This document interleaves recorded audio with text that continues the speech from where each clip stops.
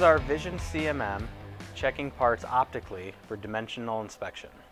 What we'll do is we'll establish where the part physically is on our machine, both in the Z height and X, Y, and Z and what the orientation is.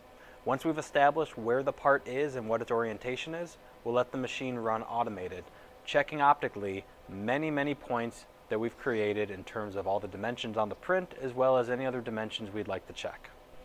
So here he's walking along the part to identify certain features. In this case, he's telling the machine where the outer diameter is by placing points all along the outer diameter as established in our program.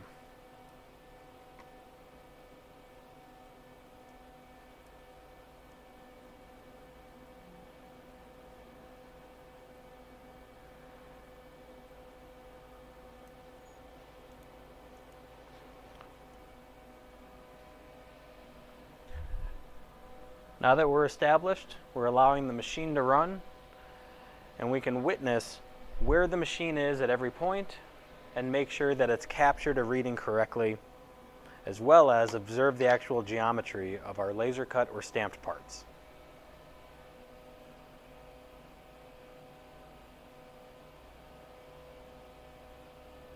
Once the program has concluded, our inspector will visually examine all the points taken, as well as any points which may have failed to take or parts that have failed and may require adjustment before we proceed with production.